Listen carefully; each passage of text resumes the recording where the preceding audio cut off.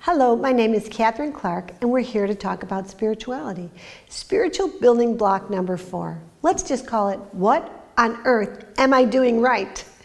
Many people, as we've said, have trouble accepting that they are good people, capable of doing good things, and their mistakes can consume them. Like the man who said, yes, I'm hard on others, but I'm harder on myself.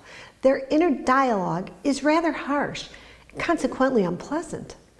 If we are truly going to engage on a spiritual journey and advance, we have to stop micro-scrutinizing everything we're doing wrong.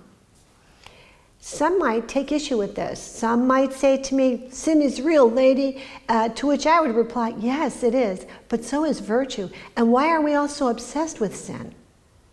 In the Christian tradition, we're taught that Jesus died to take away all our shame. If this is true, my friends, why do we feel so badly about ourselves? Is it possible that our formation over-focused on sin and forgot all about hammering home to us that we both possess virtue and we are expected to joyfully develop and pursue virtue? It is this, is it the negative brain bias? Let's ask the question. We are programmed with a negative brain bias that was created and protects us from danger. So we can remember something scary and dangerous and have it available for protection. Now we can leave that discussion for another time, but I think it's possible that's part of why we do this to ourselves. Let's try to locate virtue in ourselves as an exercise of mercy, and also, my friends, as an exploration of the truth. What on earth are we doing right? Anything?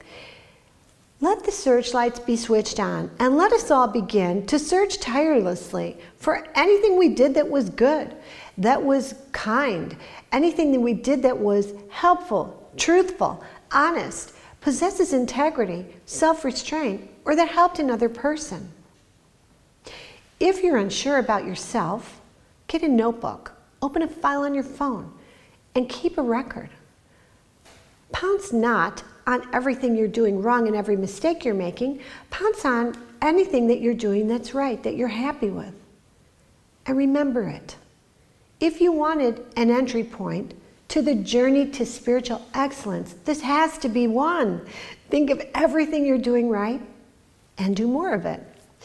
The problem with this is that people are so unfamiliar with thinking this way that they have to be initially disciplined in their thinking. Hence, the writing something down part. That's a good exercise. I remember one woman engaging with this journey. She was a single mother with 3 children.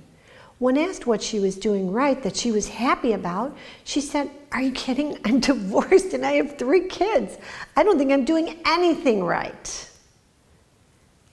Now, after 24 hours of searching for virtue in herself, she started to write down a thing here or there. She woke up her children each day cheerfully. She cooked them breakfast. She talked about their day. She made meaningful eye contact with each child as she was dropping them off, and said private prayers with each one of them at night as she put them to bed. She began to jot these things down. She began noticing more and more, where she put other people first, where she refrained from an unkind comment, where she kept her temper, and we all have a temper, where she cleaned, where she cooked, where she shopped, and otherwise served the people in her life. She said that after the first day, she said, "I thought maybe I'm not as bad as I think." After the second day, she said, "I really cheered up because I thought this is going pretty well. It's not going too badly, actually. They look okay, and I'm really trying." By the third day, she said, "I was convinced I might buy myself a mink coat because I was doing so well." The moral of that true story? She never again allowed herself to think of herself as a failure, a terrible person, or a bad mother. She began a spiritual journey based on truth, with humble gratitude. She herself would say, "I began to like everybody else around me too." So spiritual advice number 4 for us, look for everything you're doing right and do more of it.